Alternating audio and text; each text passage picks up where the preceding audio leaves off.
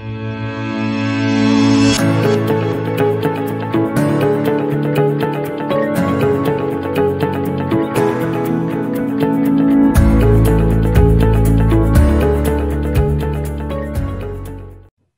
everyone. Welcome. It's so lovely to see so many familiar names and faces, and a very big welcome to anybody whom I haven't yet met. I don't feel much like a master or that this is really a class. It's more a conversation I want to have about thoughts and things that I feel quite obsessed about, the topic of leadership and its critical impact locally and globally. But this isn't about the economic consequences of leadership as much as it's about what would be powerfully beneficial and is more and more evidential, as I hope we share in this session, in promoting skillful, intelligently mindful leadership. When initial discussions came up last November about offering this session, the context was managing with resilience in a VUCA world. It seems that COVID-19 has tilted us even further into this world of volatility, unpredictability, change, and ambiguity. More than we might ever have imagined we might have to navigate right now. So, what's on the menu? I want to look at leadership through the perspective of world, we, and me. So the world perspective, we've just done our poll, and it's very lovely for me to know that quite a few people are very familiar with worldviews, because that's going to come into what we talk about. And the question for me with world leadership is, what is going on? When you think about leaders like Trump and Obama, Bolsonaro, Jacinda Ardern, Viktor Orban, Angela Merkel, all in the same period of time, all in our world right now, with very different kinds of leadership. What accounts for it?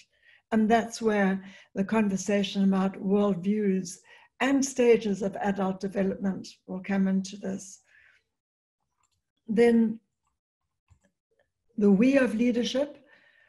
What do we do as coaches and leaders who have a coaching competency? What do we do for on-the-job skills and leading others? And that will bring in the concept of horizontal learning and development and vertical learning and development. And then the me of leadership is, what can I do to develop myself as the kind of leader that's optimizing the skills that I think we need, and that worldviews and stages of adult development are kind of suggesting to us. And of course, weaving through the neuroscience so far, what is the evidence of the qualities that we're talking about? And I really welcome questions. I know Jacques' going to be on the ball for that, looking at anything that comes up. And okay, so let's begin. The question, what invention came first? The wheel, the combustion engine, or the jet? And it's fairly obvious. The wheel, of course. But the question is why? Why did the wheel come before the combustion engine and before the jet engine? The point is that human beings who were capable of inventing the wheel were reaching the limits of what they could do at that time in terms of task complexity. Over time, we get better at doing things at increasingly more complex levels of accomplishment. The orders of hierarchical complexity and their corresponding stages, and it's different from proposals that we used to, that kind of dominate the field of human development, in that it doesn't involve behaviors. It doesn't describe behaviors. It is focused purely on task. and the hierarchies of complexity in the development of task and information.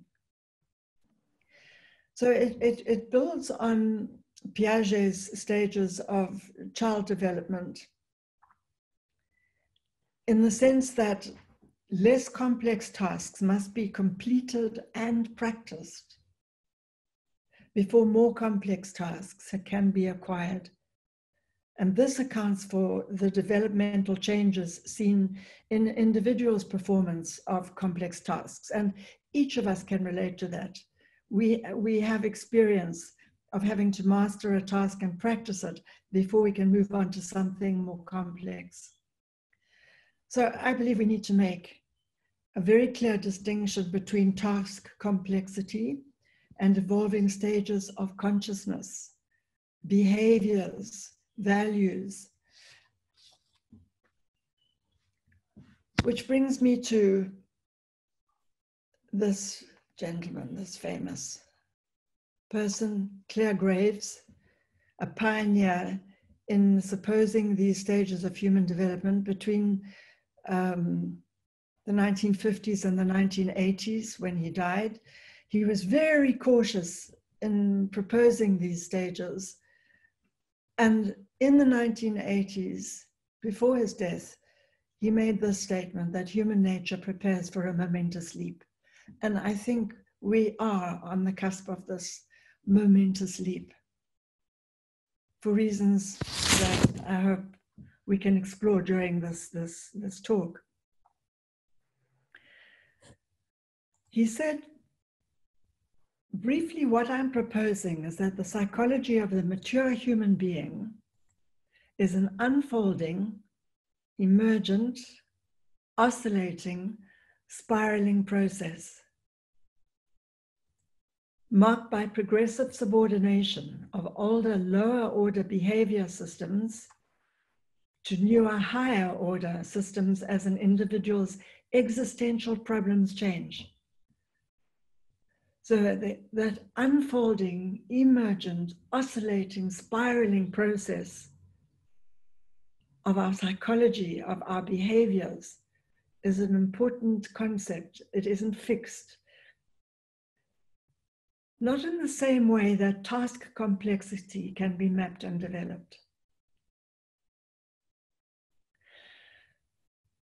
If we look at a model of stages of development,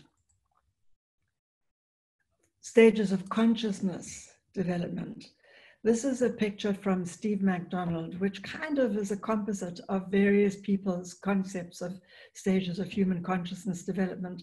And this picture represents particularly Ken Wilber's and spiral dynamics.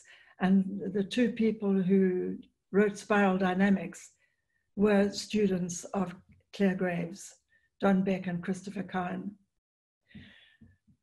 And what this is showing us, and I'm looking at it particularly through the lens of evolution in an individual life, evolution of consciousness from birth until death in an individual life. Not everybody reaches every stage of consciousness available to us. And also how we can look at leadership in organizations.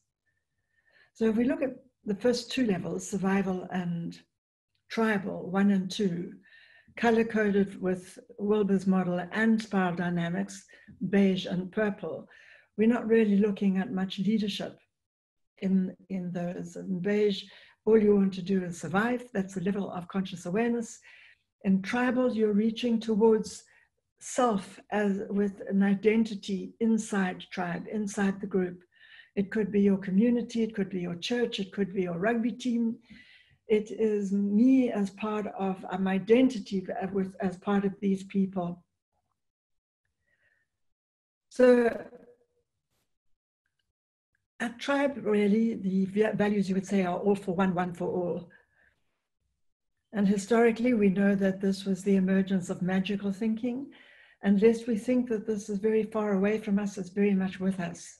If you've ever thrown salt over your shoulder or worried about a black cat crossing your path, or the bad luck of losing your wedding ring, which I had an experience of recently with my husband, who lost his wedding ring while cutting grass. And the panic to find this ring was monumental, like this can't be happening. So the areas of leadership focus and worldviews that we're looking at is from 3 and above. So what emerges from tribal consciousness is the hero leader, the egocentric red worldview of I can take control. I am the strong man. The world needs to be dominated, and I can do that through power. Unless we think that this is just one person's perspective, the view of the feudal lord, the hero leader, the dominant egocentric leader, it's actually, the worldview is that of people being willing to be led by this kind of dominance. It's a shared set of values at that level. And there are organizations who operate like that, and we can get a hint of that just a little further on. What emerges from the single leader, the dominant leader, at a more complex level of leadership is the amber blue level, authoritarian. It's also a conserving level. It's the emergence of more than one leader at the top, a council, parliament, board of directors, who preside over a whole range of different positions, hierarchical positions where everyone knows their place. A dominant value is loyalty, and the organization promises stability, conserving order, with conserving being a key value. And in each of these stages, we must remember that there's light and shadow. So the light of that kind of leadership, which is very familiar in corporates today, is security, lifetime employment, knowing and predicting what my world feels like, what will happen next. The shadow, of course, being overly rule-bound, resistant to change. And then what emerges from that level of leadership, the orange worldview, the entrepreneurial, enterprising leader, where innovation is prized, bold initiative. It breaks the mold of hierarchical order. It operates on a reward basis or profit share. Think Uber, Richard Branson. And again, orange has its light and shadow. The shadow being greed, profit at all costs, and the light being the reward for new inventions, for exciting innovation. You might imagine at one stage that Bill Gates with Microsoft was in that orange worldview, shared those values. And then we see him emerging into the next level, humanistic, green. And it's interesting to see, if we go back a bit, that each of these levels shows different composites. At beige, it's just one single disc. At tribe, that beige disc is subsumed, absorbed, contained, included in tribal, in purple, and so on. Each level gets more complex, is able to hold more perspective. Nothing goes away. Survival doesn't go away. Sense of tribal doesn't go away. The sense of red energy doesn't go away. It just becomes more complex, more organized at a higher level of operation. At green, at the humanistic level, we're getting a sense of reconnecting with humanity. People, not just profits. Seeking consensus, agreements, acknowledging how people feel. There are flatter structures, sharing decision-making based on shared values. And the downside of green is often seen as cumbersome decision-making, slow ability to get to action because of consensus. By the way, where would you place Jeff Bezos in this level, these set of levels? I speculate that he is definitely orange. He embodies orange worldview values while paying lip service to his cognitive understanding of humanistic values, green values. Kind of, notice what people do rather than what they say, how they show up. And I think we so easily understand cognitively different values without really embodying them. They're not really fully lived in every aspect of our lives. Then we get to this exciting piece, the dotted line, the leap. Human nature prepares for a momentous leap, said Claire Graves. What happens above the leap? It's an emergence of and a deep understanding of the difference between a natural hierarchy and a dominator hierarchy.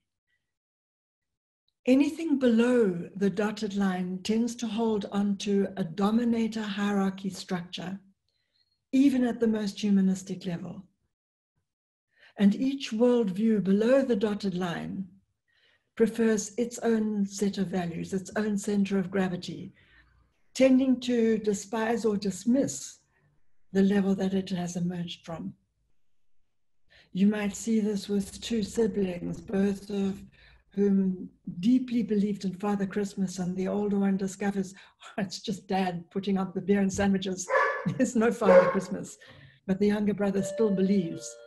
So the older brother says, you're so stupid, even though he believed this yesterday. And we tend to do that. When we move from one set of beliefs to another, we tend to reject that we were ever there at that low level. But what is a natural hierarchy? Think of your own body. Think of what it consists of, from atoms to molecules to cells to organs. The more superior organs cannot operate without the healthy functioning of the lowest order of cells, as we're beginning to find out in discoveries about our microbiome and the bacteria in our intestines, our growing awareness of their influence in our well-being throughout our bodies, including our brains, and at every stage of our lives. We can't just say to our body as an organization, I think we can save a lot by just cutting out some of these cells. We wouldn't function well. We need everything, and we need to value the working of everything in an interconnected way. And that is what a natural hierarchy is. And this is the crux of my purpose in wanting to share this discussion with you today, because this is what excites me, is it seems to me that we interfere with the natural hierarchy at our peril, as COVID-19 is so amply demonstrating, and climate change. And the exciting thing is that we have access to knowledge of a natural hierarchy and why it is so important for the survival of this planet and for the survival of the human race. Said that less than 2% of the human race are reckoned to be fully above the dotted line, in an embodied sense of really living a true, deeply grasped sense of what a natural hierarchy means, honoring those values. And yet, I think we have evidence at younger and younger ages of a sense of that emergence, of people grasping at younger and younger ages what it'll take to lead in this world, to belong to a connected system of values that honors our resources, honors human life across the planet. And this is truly exciting, because a lot of stage development theories are very attached to the age at which certain wisdoms are accessible. And that is true too, but it's very exciting to see a deeper, wider grasp of what it might take to lead in the 21st century. So I think I'd ask Jacques now if there are any questions that have come up, anything of interest to bring in. Dr. Aiken, so we have a question from Paul. Paul asks, what causes regression in consciousness evolution? I think trauma, brain damage, extreme terror perhaps. I know from various accounts of people who've survived concentration camps. One of them was a scientist, what was his name? He committed suicide, sadly. I'll think of it. Primo Levi. He said in his experience of surviving the concentration camp that he was in, that he became a beast at a certain level of immersion in that terrible world, that all the sophistication and grace of the humanity that he was living with as a scientist before he was in that camp started to just regress until he was at the most basic level of survival. And then you get somebody like Viktor Frankl, who discovered his humanity and his meaning for living in those circumstances. So it's difficult to say what makes different people regress, but at the physiological level, brain damage, a coma, an accident, illness. Anything else, Jacques? Yes, Dr. Aiken, there's another one from Ilse.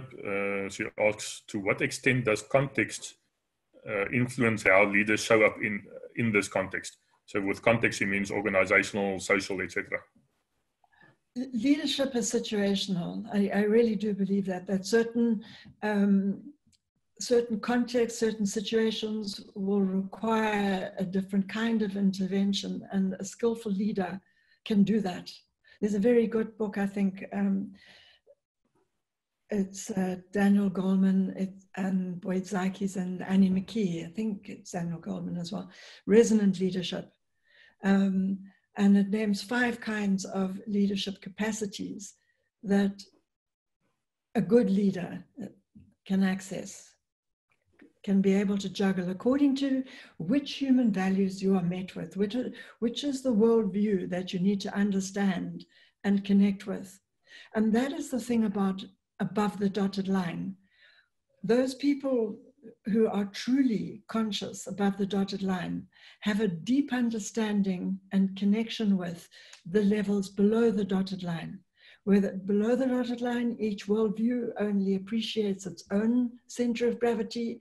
Above the dotted line, there's a compassionate sense of understanding and inclusion at the different levels below the dotted line. And that is where skilled leadership, resonant leadership comes in. Where, you know, if that answers your question, Elsa, how do you meet people who honor a hero leader, who prefer to be told exactly what to do, how to do it, and who feel safe in that world? How do you honor that? And how do you honor people who are living at a sense of wanting consultation, wanting to have consensus, wanting to be part of a community in a shared sense? A leader has to meet all those needs. Dr. Aiken, there's another one from Jeff. I think all of us exist in a system which is powerful. How does one break out of this system to advance this evolution? Oh, well, yes, my secret revolutionary message is, yeah, how do we do that? Because that above the dotted line, the less than 2%, at the moment, it is estimated that there is no institution or community at large numbers that we can actually point to and say, there it is. But we do know that it is emergent, that intelligence is emergent, that the pain of living with the world that we're in at the moment is very present, and people have given voice to it. There's a very interesting 2 books that I know I've been sharing with a couple of people. Certainly one of them's on the call, 2 of them are on the call today that I've seen. And that's the manifesto by the author Hansi Freinacht, the purported author Hansi Freinacht. And the first part of the manifesto is called The Listening Society. This manifesto suggests that we have moved away from postmodernism and are not moved away, we're still in it, but what is emergent is metamodernism.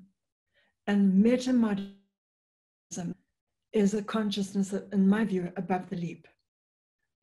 And they describe very beautifully, I say they because Hansi Freinacht is in fact not just one author, he's 2 people, but the manifesto is written under that name.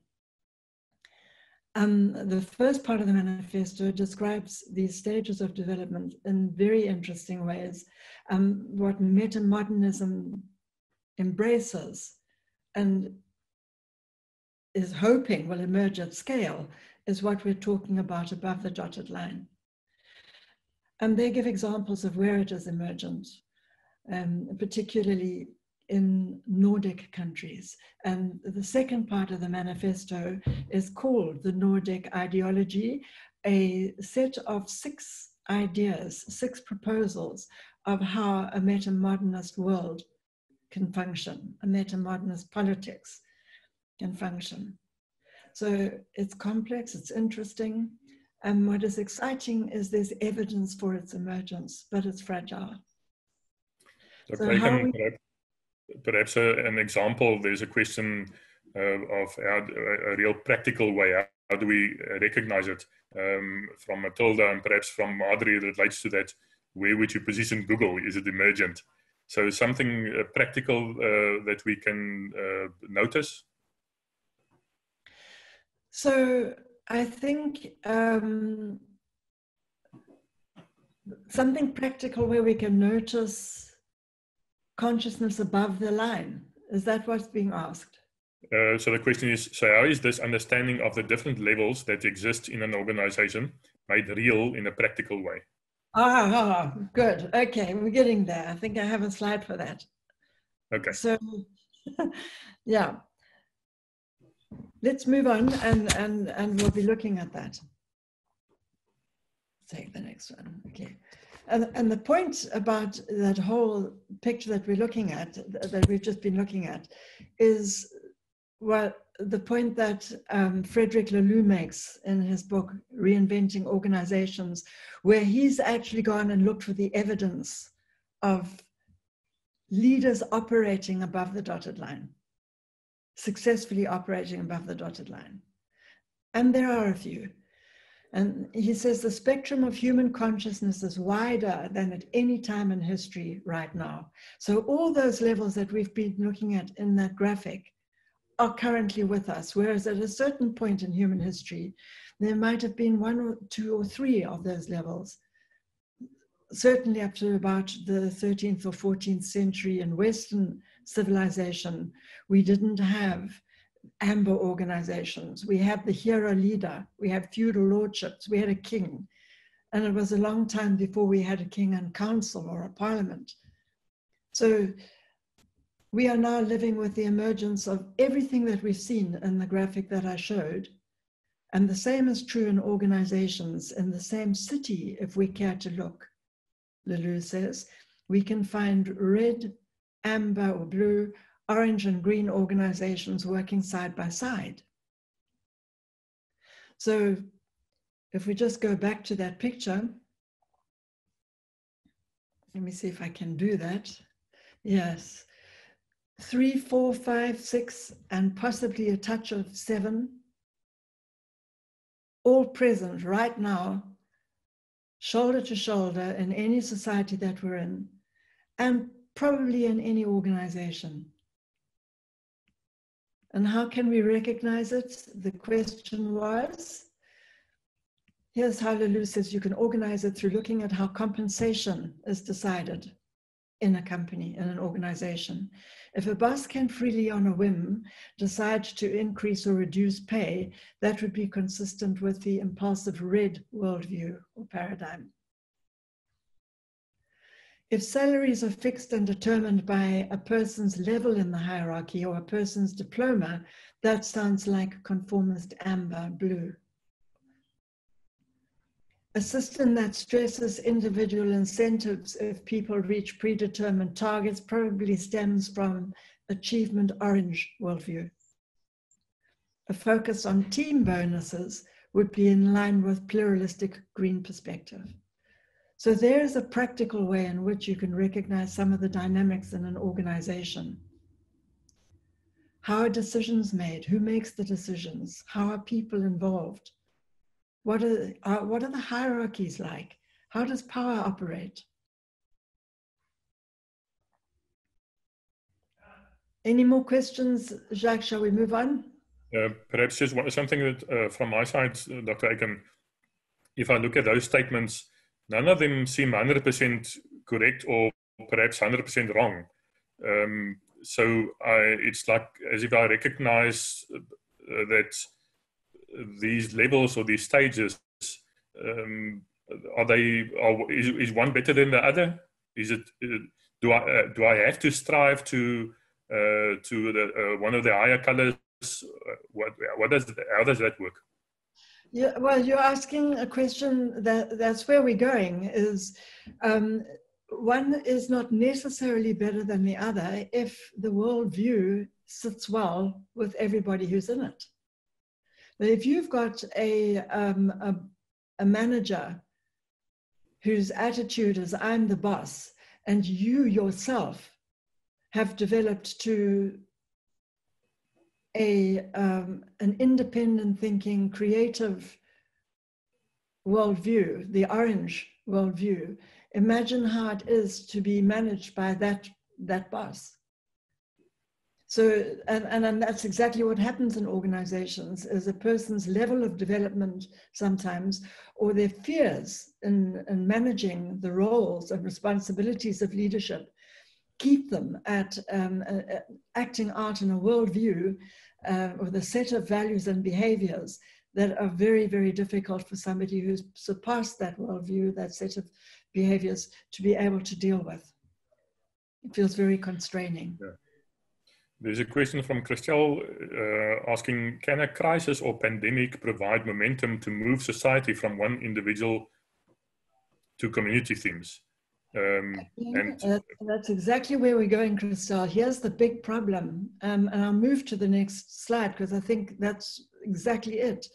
An organization, and you could even say this planet, cannot evolve beyond its leader's stage of development. Everything is in the hands of the leader. So, you know, if you look at what's happening in America at the moment, or Hungary at the moment, or Brazil at the moment, we've got a quality of leadership that very much is saying, I'm the boss, and this is how it is. Yeah?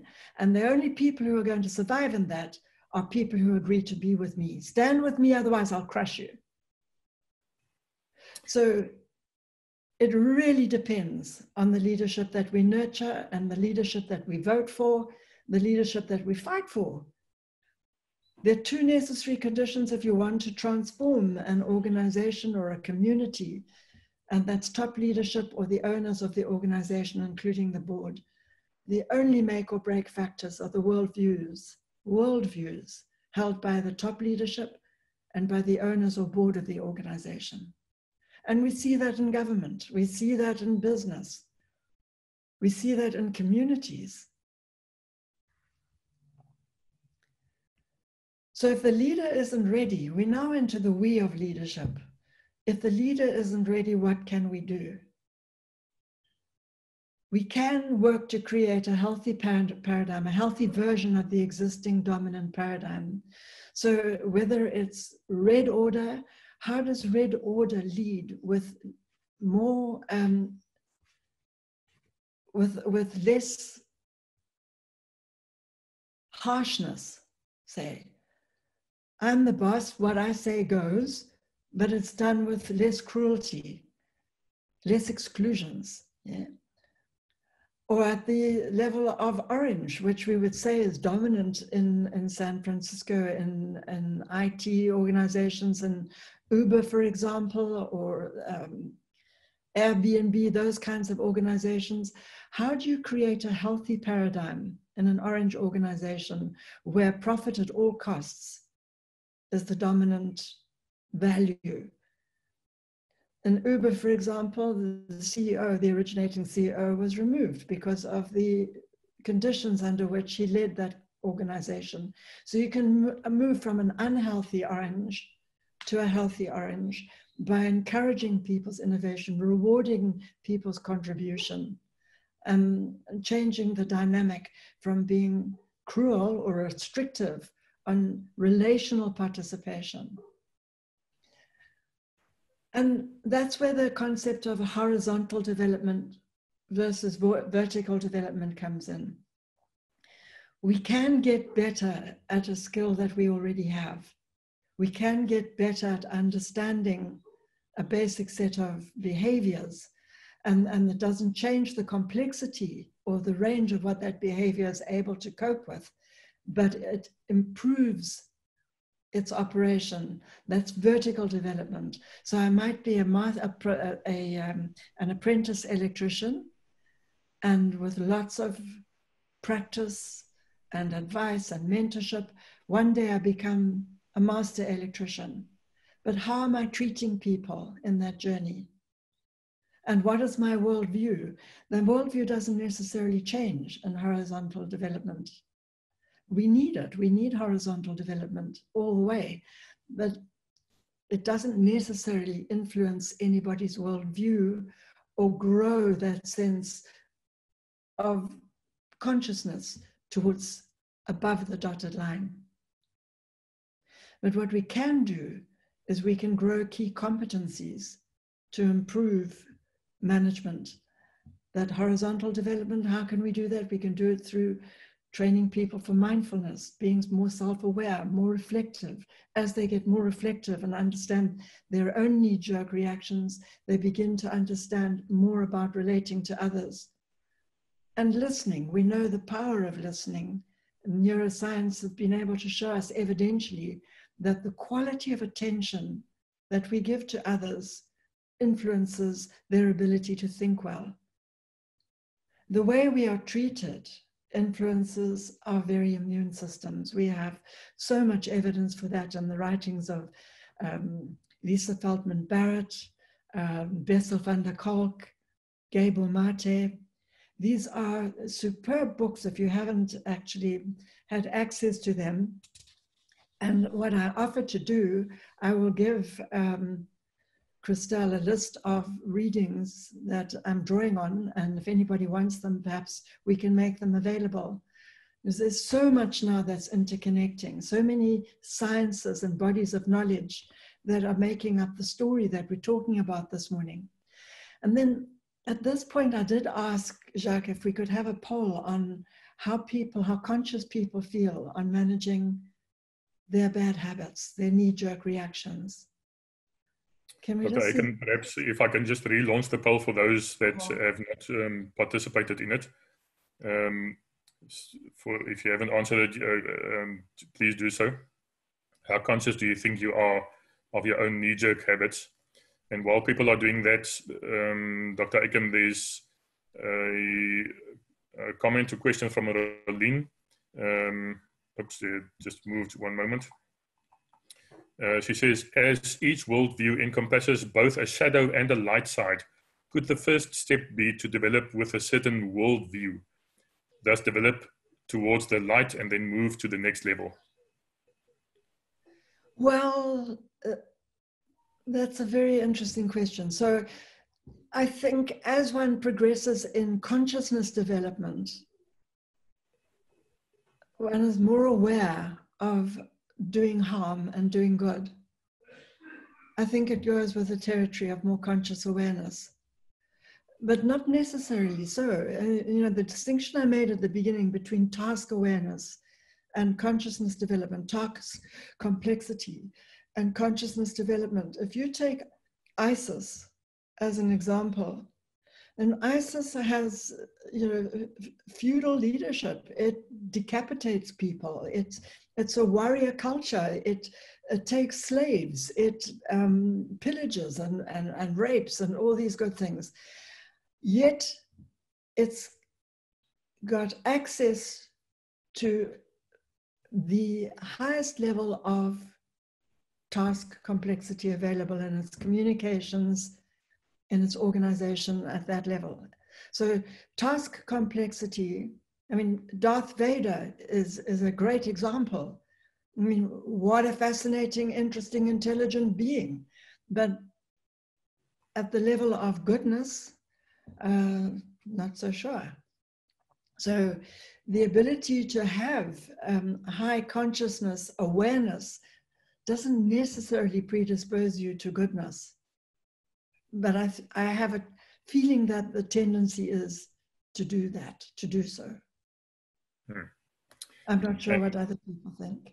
Dr. Aiken, Greta asks, what would your starting point be to collectively move your team to the next level where some of the team members are not yet ready?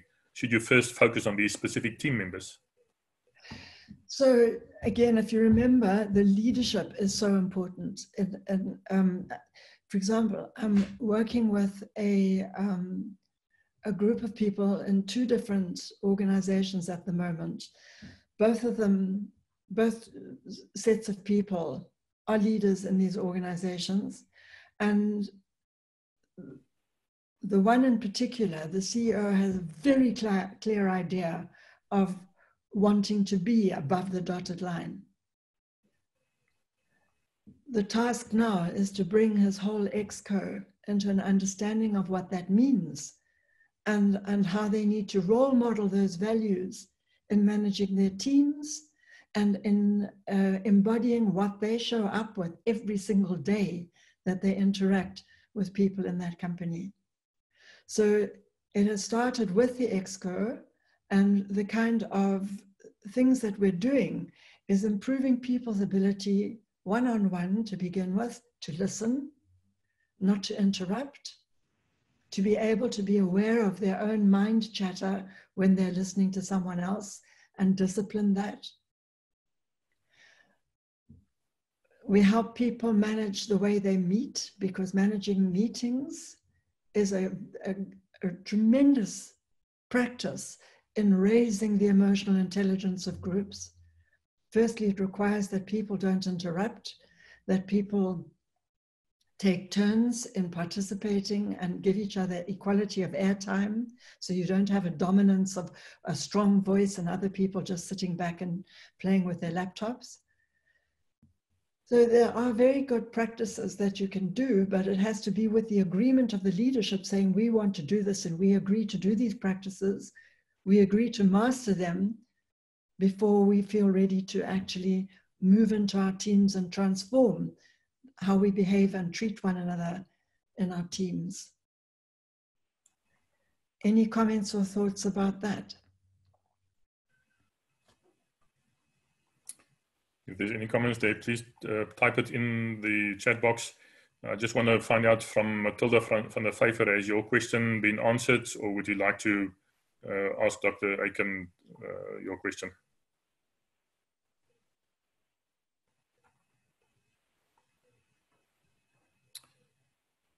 There's a question from Ilse again. How do you see the construct of collective leadership, non-hierarchic, factoring into this conversation? So, yeah, this is a great aspiration to have non-hierarchical leadership. And that's where the understanding of a natural hierarchy versus a dominator hierarchy comes in. In a natural hierarchy, there is a hierarchy, there is order. There are more complex systems.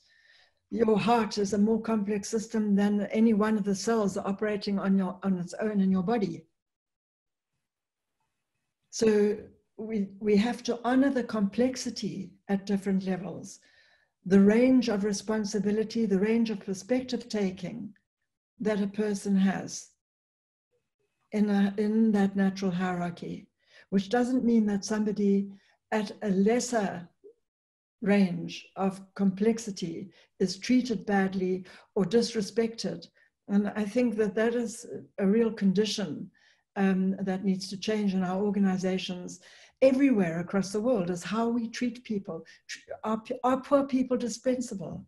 Is it only in a COVID crisis that we value the street cleaners and people on the front line as carers? So, and will this revert straight after COVID-19 when the pressure and the panic is off? Will those people then be treated as expendable, the lowest paid with the least securities? So that's the challenge of a natural hierarchy, a leadership in natural hierarchy, is how do we honor people at every level for their contribution to a healthy organization, a healthy society, a healthy country? How do we train for that? How do we coach people in their awareness of that? And there is a sense of optimism in that every human being knows how they prefer to be treated. And if we can build on that as leaders and as something that is non-negotiable, having a flat structure does not mean that there are no boundaries, no conditions that hold this in place, that have to be very firmly honored. Otherwise it falls apart. So in a natural hierarchy, there's still order. There's still some people with more responsibility, more capacity, more task complexity, and more consciousness complexity. Okay, I can perhaps, continuing with that line, Deborah asks, how do we support and develop leaders to develop higher levels of consciousness as they move through the talent pipeline? Great, because you're leading us very beautifully to where we're going. So the reason I asked about people's habits, you know, how conscious are you of your habits? And 44% say very aware, 53% say I'm sort of aware, and some say I'm not sure what you mean. Well, the problem with our habits, and neuroscience tells us, I'm going to take the poll off now, okay, why we might be so subject to knee-jerk reactions. It's pretty physiological, and it's deeply keyed to our survival. And a lot of our brain patterning, our instinctive patterning, is around optimizing our survival. And I've often sort of speculated with students, if you could ask a baby when it's born, what are you thinking? What's most on your mind? If that baby could tell you, it might tell you, all I want to know is, how do I survive around here? What do I need to do to be looked after and loved, to make this pleasant for me? So what a baby does, and incredibly intensely, as it gains more consciousness after birth, it watches, it observes. It's constantly, every minute that it is awake, it is learning and watching. And what it does when it's learning and watching is it puts together, it's putting together little patterns in its brain. It's creating patterns, algorithms, ways of quickly recognizing what works, what doesn't work. And those algorithms, if you like, become little apps, those app files are then zipped and put into the basal ganglia. And when a pattern out there is recognized, a trigger, out pops the algorithm. I know exactly what to do. I recognize the situation. So before we're even verbal, we've developed a lot of those patterns. And as we grow older, some of them serve us incredibly well, and some of them have outlived their usefulness. We need to learn new patterns or resist the temptation to behave according to a previous pattern. And that is the problem with our habits. So I'll share with you two very short case studies of a woman, G. She's a very well-liked executive leader in a design company. Her complaint and why she came for coaching is she's forever exhausted and she's always lagging behind her deadlines, and it's causing stress for her team, and there are consequences. For M, he's a national CFO of an international retail company who's getting 360-degree feedback that quite a few people don't like him. And in each case, there are consequences looming. Yeah. And what G has had to recognize as a deep pattern that she didn't have words for, she had a compulsion. She has a compulsion to help. So if somebody says, can you help us with this? No matter what's on her table, she dives in. And her own deadlines, her own priorities start to get forgotten or start to get, she just can't cope with a heap of work that she's got. And it has been very difficult for her to recognize what it is that makes her jump in like that and take the awful consequences that she's now facing of being told by her superiors, you have to change how this happens. You have to meet your deadlines. They're not interested in what causes her knee-jerk habit. They just want to see the change.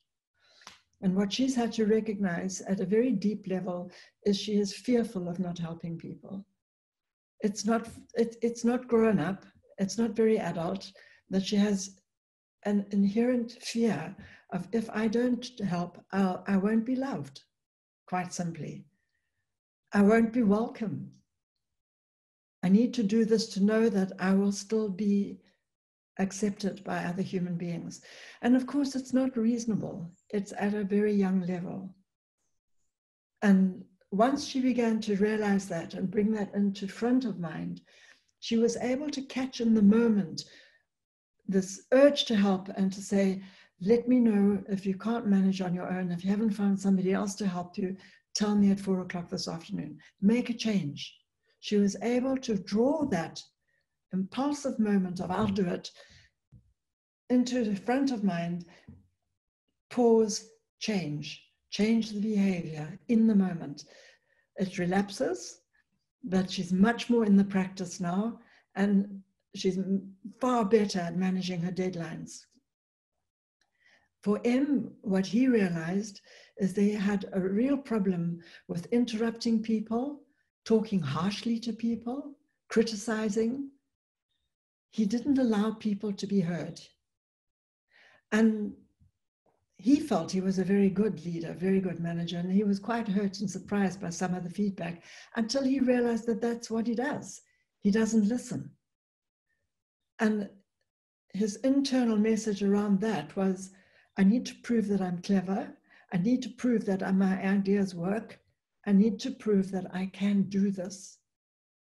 Once he took away that dread of being stupid and being seen to be stupid, he learned to discipline himself, to learn to listen, to ask questions, to not interrupt. But it took a lot of doing, a lot of self-honesty and courage to move those patterns. So how can we start to do that for ourselves? And we're now moving into the we of, the me of leadership. What can I do? So we've just talked about that, those algorithms, where we put our attention becomes our reality. That again, if you read those books by Bessel van der Kolk and Gabor Mate, your body is your reality. Your body becomes what you believe. Change your beliefs, change your reality. As Amanda Blake says, we don't see the world as it is. We see the world as we are. And it's hard to acknowledge that and understanding when where we have to change our patterns. So, what can we do? The me of leadership, practices to take us to the next level of conscious awareness. We have many, many lines of intelligence, mathematical, musical, aesthetic. We don't need them all. What we need to do well is to be able to consciously work with those intelligences that we could consciously bring into our awareness. And in my training, these were the 6, training with Integral Coaching Canada, and in Wilbur's work, these are the 6 intelligences that all normal functioning adults can bring into their awareness. Normal functioning being not brain damaged. So we move from the low end through the medium to the high end in our capacity to raise our intelligence on these levels. The cognitive level, that basically addresses task complexity, your ability to understand task, information, to gather more perspective, to gather more data, to think creatively into a future. This is about fact. Yeah. And we practice that. We practice getting good at that. Read more, listen to people, engage. The emotional line of intelligence in this model is purely about your ability to show care and concern. At the low end, and we all start there, it's egocentric. Egocentric care and concern. The world is about me. If I throw a temper tantrum in the supermarket because I want an ice cream now, that's what I want. And nobody can stop me screaming and wanting that. Unfortunately, some adults don't grow out of that, but most adults grow to the next level of sociocentric care and concern on our emotional line. We care about me and my tribe. The rest of you can go to hell, but me and my tribe, we matter. And we know across the world that that is dominant. I know it's dominant in me. So one of my practices has been to consciously try to move myself to the high end of care and concern, world-centric, which means how do I show care and concern for me, my tribe, and my enemy? And that is rare. We've seen it with Obama. We've seen it with Nelson Mandela. We've seen it with Angela Merkel. We've seen it with Jacinda Ardern. There are remarkable examples of world-centric care and concern, but it's very rare. And for myself, I know it has to be a conscious practice. It's difficult.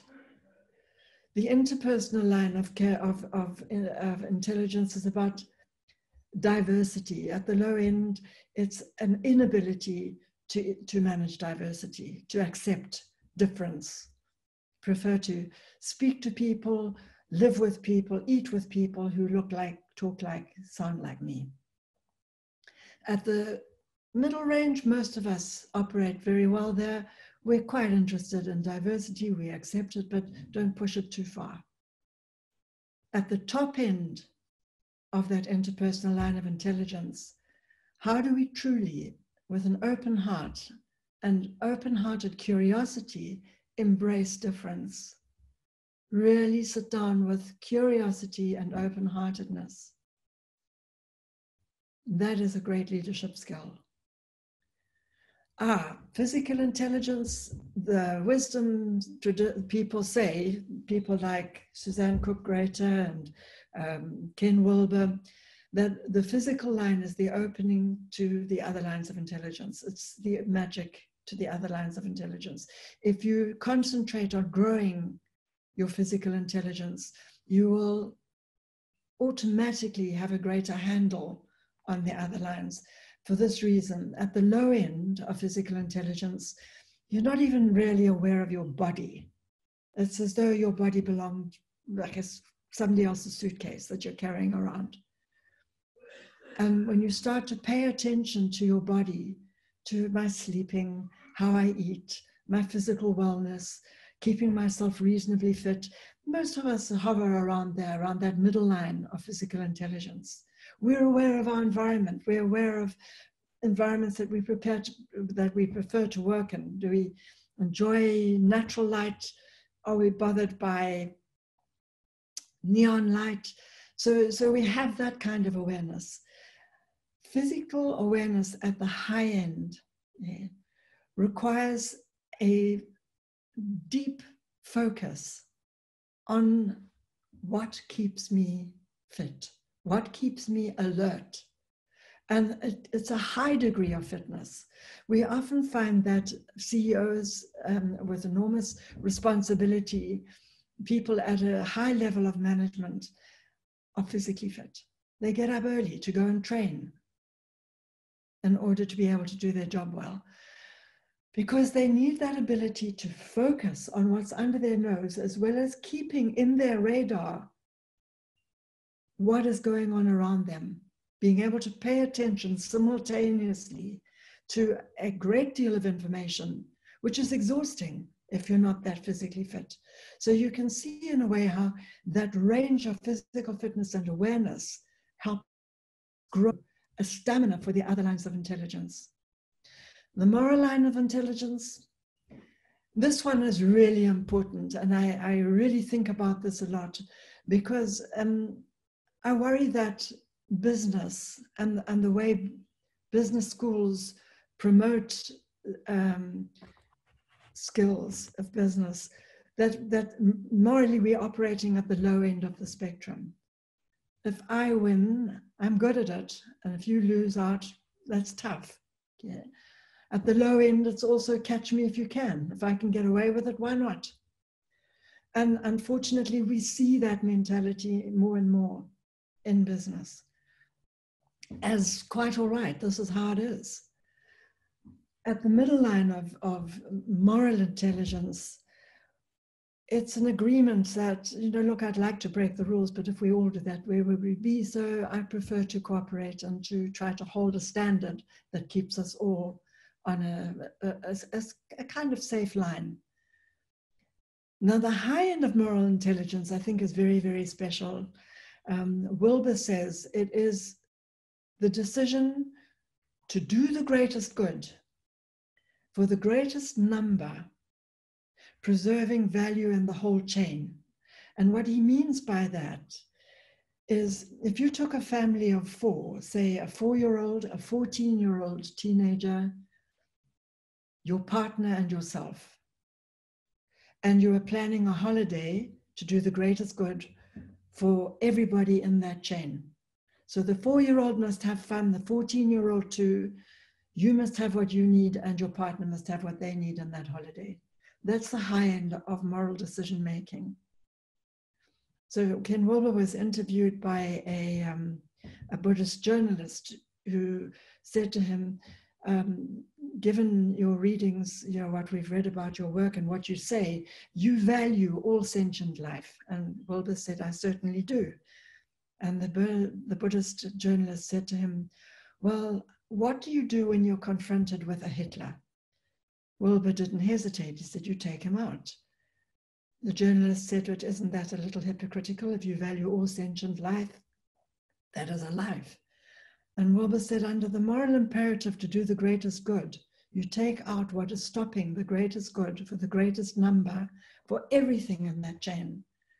So Hitler's Germany did the least good, the greatest good for the least number, and destroyed a lot of value. Apartheid did the greatest good for the least number and destroyed a lot of value in the chain. So for me, that moral imperative at the top of the line of moral intelligence is entirely aligned with the natural hierarchy. A natural hierarchy proposes to do the greatest good for the greatest number. That's its axiom. Spiritual intelligence at the lower end, it's pretty fundamental. If you don't believe what I believe, you're probably not even human. And we know that exists in the world. At the middle range, it's pretty well, I don't mind if you're Catholic and I'm Presbyterian or Jewish or Muslim, as long as, don't pressurize me around your values. At the high end of spiritual intelligence, again, it aligns with that moral line. It is a deeply, profoundly lived, embodied sense of connectedness. And both the top end of the moral line and the spiritual line bring to mind, for me, what the physicist, the Nobel Prize-winning physicist, Neil deGrasse Tyson, said when he was asked, what is the most astounding fact? And he said, the most astounding fact is that the world, not only is the world consisting of atoms, we consist of atoms. We are made of the matter of the universe. We are connected. And I think that the high end of spiritual intelligence is an embodiment of connectedness with one another, with animal life, with our forests, our flowers, our environment, our planet. So practice, every one of us can choose one or two of those 6 lines of intelligence to pull into a discipline for us. For example, on my emotional line, I've told quite a few people this, and I'm quite embarrassed that I don't always meet my own commitments, is on the moral line of, on that emotional line of intelligence, I decided to try to practice a more world-centric attitude, being more world-centric in my emotional intelligence. I should practice kindness in my car. That I discovered about a year ago, November, over a year ago, that I was behaving quite badly in my car. And apart from being embarrassed if any one of you saw me, I just felt I didn't want to be that person anymore. So my decision was kindness in my car. And what have I found over the last year or so that I've been practicing this, and I have to remind myself every day because it slips, I find that I get to my destination calmer, and I influence a person around me sometimes. If somebody does something, we both look at each other, both prepared to be really angry, and we smile, go ahead, there's another smile, oh, thank you. And there's a little shift between us that has raised our humanity, tiny, with people you don't even know. So that's my practice on that line. On the moral line of intelligence, I didn't think I had much work to do until one of my teachers said to me, have you ever gone through a rural, urban area where the speed limit is, say, 60 kilometers per hour? Did you keep to the speed limit? And I had to say, no, I didn't. So at the moral line of intelligence, to do the greatest good for the greatest number, wouldn't I want to just make sure that I'm not exceeding what was being asked for?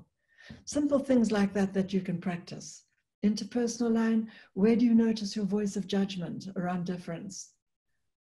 Physical line, how conscious are you of your attention in your body, in your awareness, in your environment?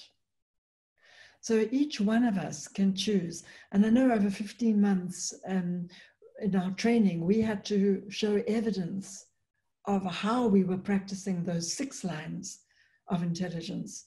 And over that long period of time, I became quite disciplined at things like meditation and doing that mindfulness practice, which I've let slip. If you don't keep up the practice, you don't keep up the good habits.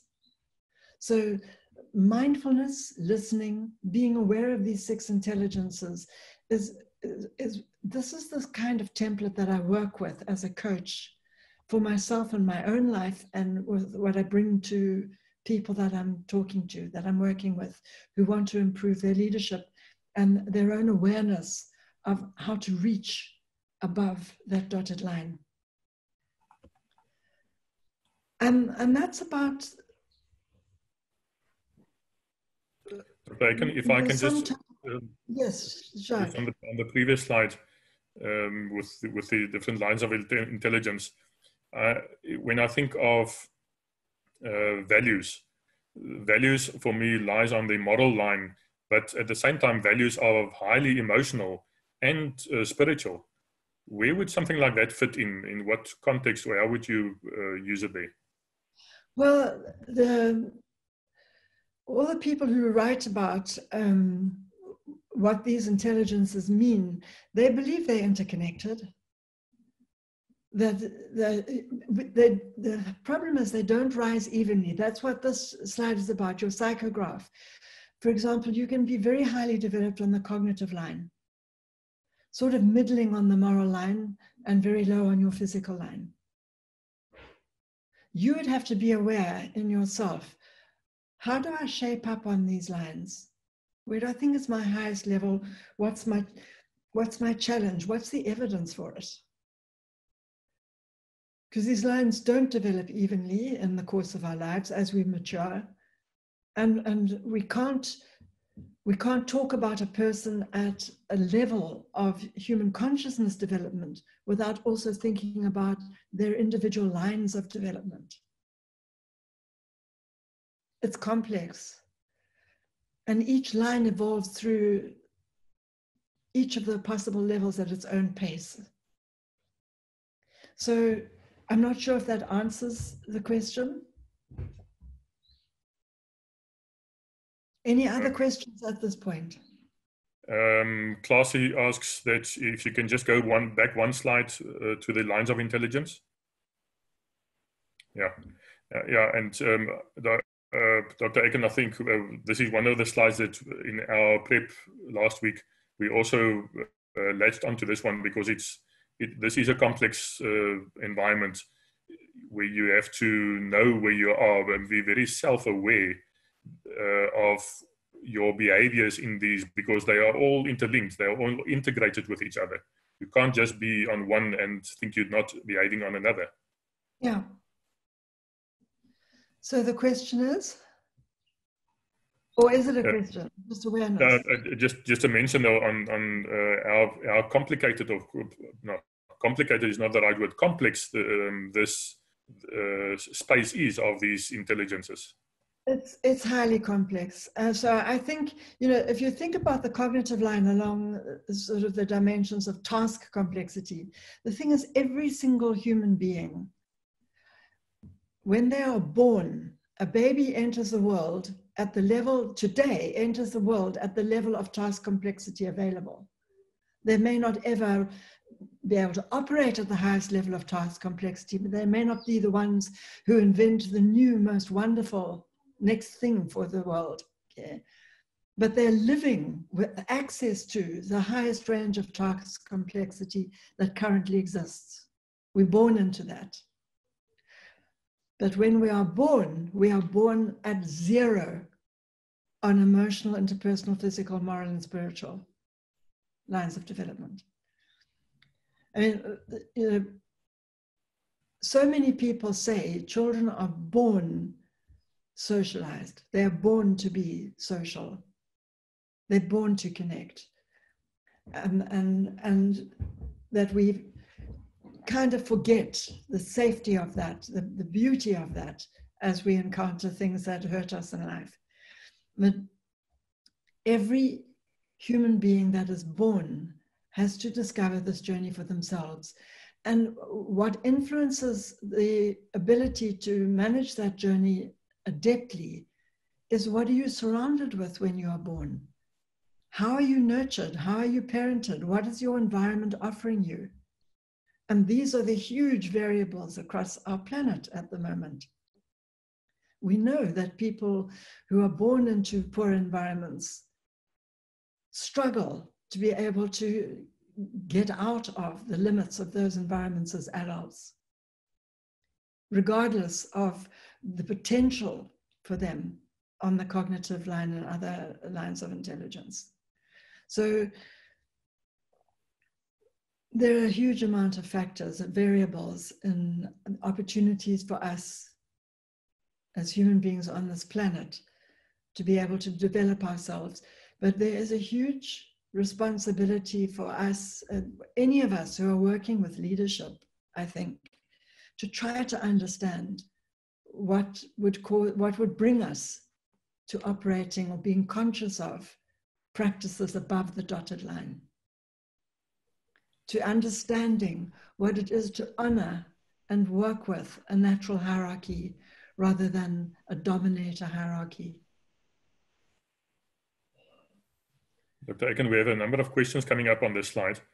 Oh, the first one I see please give an example of working on your own cognitive intelligence.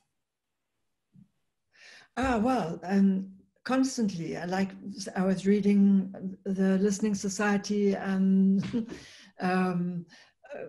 Bessel van der Kolk's book. These are things I don't know well. I'm constantly trying to stretch what I know, what information is out there, how well people do things that I can't do or understand.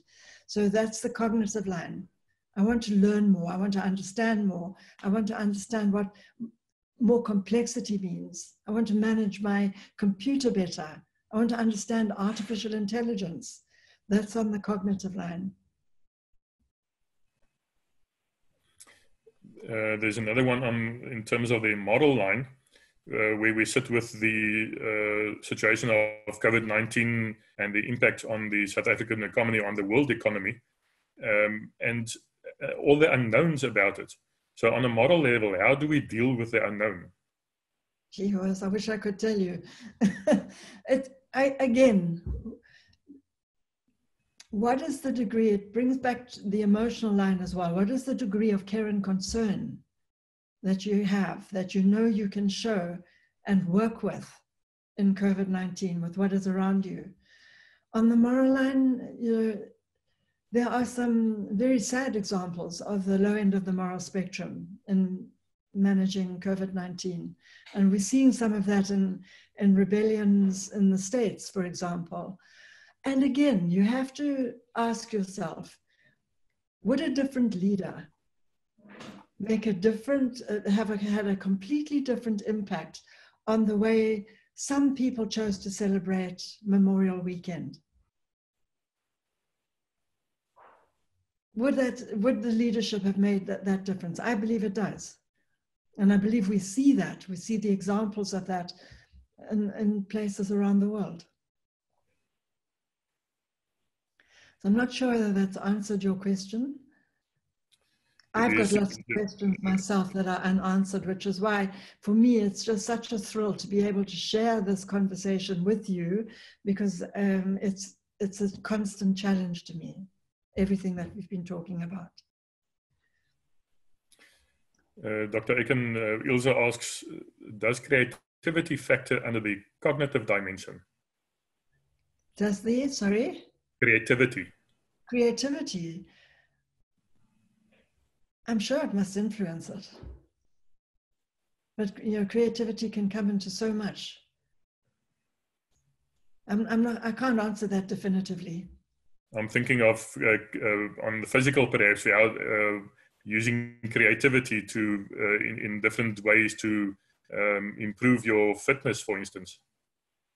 Sure. Also dance. I mean, that's a creative medium and it's physical. I'm sure a lot of intelligences overlap with aesthetic intelligence, artistic, dance. Yeah. Caroline asks, I suppose as you develop upwards on each line, you can also regress on each line, depending on your adjustment to circumstances. Yes, and the wisdom is, as far as I can understand the readings that I've done, is that once you grow to a certain understanding, a certain practiced, embodied understanding on a line, you don't really lose it. You can, and that's why I drew attention when we were looking at Claire Graves' quote, the oscillating, spiraling, emergent. We oscillate. It spirals up and down because it's situational. Sometimes we behave badly, like me in my car. Sometimes I behave well, and other times I think, oh, I could have done that a bit better. So we spiral depending on what's going on around us, how irritable we feel, how much good sleep we had, who triggers us. And I suppose that comes back to that first or the earlier question about the regression when it's under trauma or crisis situation.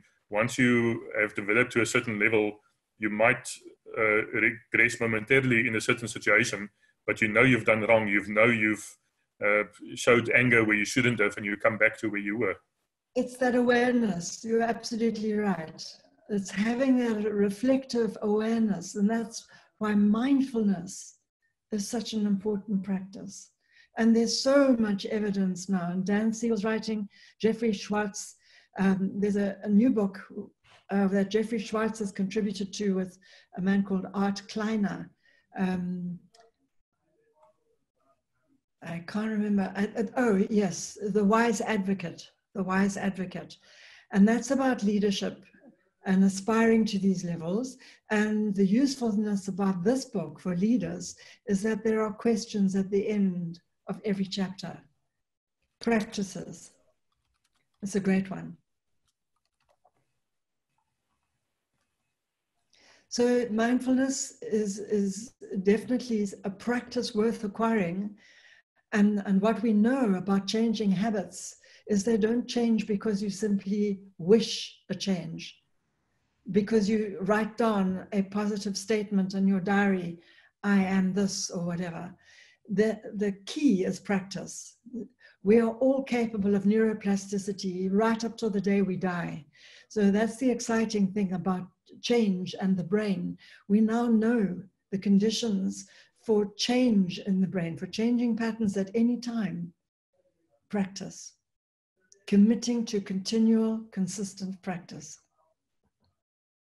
And that is the responsibility of the coach, especially coaching leaders who want to acquire coaching competencies themselves. It really means helping on the job. And I so agree with Nick Petrie's observations in his work that leadership programs that take leaders away to a beautiful wine farm for a lovely weekend and have amazing moments of insight and deeply moving connections really don't do very much when the leader comes back to 1,000 emails and everything entirely as it is has always been in the workplace, and they go back to default. So to be able to work with someone and their team consistently on the job, evaluating consciously, mindfully, week to week, what am I aware of? What is changing? Where did I regress? What would I have preferred? How am I doing now? It's that kind of constant practice and attention and support that we need if we want to change our level of awareness and start to move our consciousness towards above that dotted line. Dr. Aiken, we have one or two more questions. I would just like to ask, Matilda said she has a question perhaps too long to write. So Matilda, if you can just unmute yourself and then have a chat with Dr. Aiken. Thanks. Hi, Dorrian. Hello, Matilda. I actually just want to go back a little bit to to a previous point, but link it to a previous slide as well. I think it was Jack who asked, values, is it moral or emotional? How do they interact? And I've been thinking about this, the example you had of your executive who, is kind of, in a way, too caring. And that resulted in her being less efficient in her job. How does one, I'm assuming that part of that also had to do with her values on a moral point of, being caring towards those that she works with and feeling really responsible. So let's say that moral awareness and emotional awareness is quite high, that development. But she needs to balance that with the requirements of the job. So that's a really good question. Here's the problem. Her team were failing to deliver on the deadlines that they were all responsible for. Yeah? Because she wasn't able to lead them effectively to do the job they meant to do on time. So they were lagging, they were getting irritable with her, though they very much valued, I'd loved her personality, still do, yeah. So really, it was a need for her to satisfy a deep fear that she had inside. The more moral choice was to do the greatest good for the greatest number. And that is not to dive in and help, but to raise people's ability to help themselves more effectively, to do the job they're meant to do. That was her responsibility, was to help people get to a higher level of capacity, not constantly depend on her bailing them out. Thanks, Matilda. Anything else, Jacques? Ronel says, how does Maslow's hierarchy influence the 6 intelligences? Ah, that's a brilliant question, yes. Because I think Maslow's hierarchy operates fully in each worldview. It is not about the top end of Maslow's hierarchy, doesn't take you to the top end of the that ladder of human consciousness development. So if you're a fully realized human being at the top of Maslow's hierarchy, you could be that at red worldview, at amber worldview, at orange, at green. You're consistent with your values and your worldview, your achievement and your sense of self-realization is consistent within that band of values. There's no worldview that is utterly bad or utterly good. They all have light and shadow. So Dr. Aiken, what you're saying there is we have a number of Maslow's hierarchies to go through in our lives. Tribal one, egocentric one, every time we have to start almost at the bottom. Yes, each time we move to a higher level of understanding where we're taking on more complexity, it's more challenge. Now how do I do this well? Now what am I asking of myself? Now where do I feel fulfilled? All right. I don't think there's any more, Dr. Aiken, so you can continue. We have another 20 minutes left, so we still have a number of slides to go through. Well, we don't really. I more or less have come to the end of what I want to share with you, and to say that, you know, this is the biggest conundrum of our current time. That I absolutely go back to Claire Graves' statement that we're on the cusp of a major shift, and the evidence is there for it, and it's emergent. The values that are needed to manage, to be a leader in this world are already with us, but not at scale. So it's a commitment to what we need to do as teachers, as coaches, as leaders, as parents, to try to bring about that world in everything we do. The beauty of neuroscience at the moment is it's actually providing hard evidence for the fact that we thrive on better relationships. Our intelligence thrives, our immune systems thrive. We operate as an entity, as a living entity, effectively far better in the presence of positive energy than we do with negative, frightening, regressive type energy. So we have this physiological evidence. Neuroscience has shown us so much of what wisdom traditions have believed for millennia that we need to honor and bring into, to make it a non-negotiable part of how we choose to live and of what we ask of other people. It takes a lot of courage sometimes to stand up to a bully or to stand up and name practices in an organization that do less than nourish people. It's very difficult sometimes to do that. And I would never ask people in an organization or a team to stand alone. Sometimes there's too much to lose, but to try to get support from others to be able to raise an issue that is making people feel depressed or less than valued.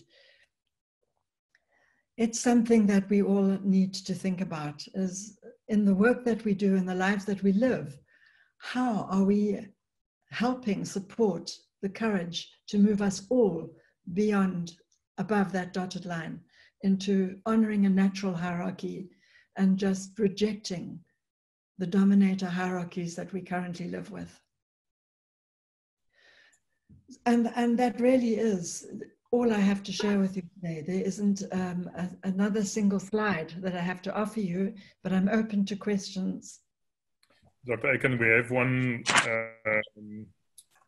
There was a hand, I saw a hand going up.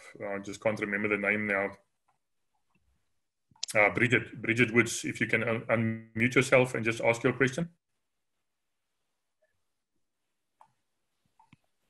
Thanks, Jacques. I'd love some comment from Dorrian, and I think I saw a similar question, is around where we sit right now in this kind of pause that the COVID has afforded us, and the general kind of deep questioning, deep uncertainty that we sit with now. How might that, or how might we see that shifting us over that dotted line, or waking us up into sort of possibilities of metamodernism? So I'd love your beautiful brain to unpack a little bit of that. Thank you. Thanks, Bridge. It's lovely that you're here. So I'm not sure what you're asking. That is there any possibility that COVID-19 will help precipitate some of the conditions for moving us into a meta-modern set of values? Yeah, exactly. That's what we hope. I mean, you know, we're hearing it all the time. That is it's so exciting. More than with climate change, at a broader base than with climate change. And it's actually linking quite beautifully with some of the climate change initiatives. But COVID-19 seems to be raising the lack of humanity in our world in a more present way than the climate change issues have. And I'm hoping that ordinary people will begin to say, hang on a minute, where's our voice? Where's our political power? Why do we have no say in the world that we want to live in and in the way we wish to be treated? How can we create the conditions for inclusivity that is better than what we have? I don't know the answer. I just so hope that this builds momentum and that we all contribute to the building of that momentum in whatever influence we can have. Jackie, I see your hand. I just want to go to another question in the chat box from Madri. Something similar, Dr. Aiken, what opportunities and impetus do you now see under the COVID-19 pause for us to coach leaders to fast track new ways? I think we have to have a voice. I think we have to, you know, one of the amazing things about South Africa, for example, is our sense of humor. Our sense of humor says it all. We notice everything that's wrong, but we make a joke about it. And I wish we would take ourselves more seriously and contribute more to civil society and in raising the issues that really concern us, in insisting that we want leaders and governance that matches the need that's out there. So what worries me about the world is that there's an enormous amount of intimidation from leaders, from governance around the world, and an enormous sense of helplessness in the face of it. And I'm just wondering what it'll take for us to be able to shift that. And it's emergent. What the hope is, the hopefulness is, it is already there, but it's fragile. Jackie, if you would like to unmute yourself and ask your question. Hi, thanks. Hi, Dorrian. I was just picking up off the last few questions and what Bridget said. And I was just thinking about the parallel between the individual, the organization, and this kind of shift in society or culture.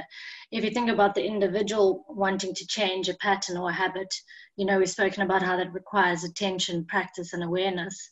And it's repeated over a long period of time in order to change that pathway. And if I think about what we're currently going through right now, it almost begs the same question. You know, if we if you are hoping that, you know, society is going to change, well, won't it depend on the same things, you know?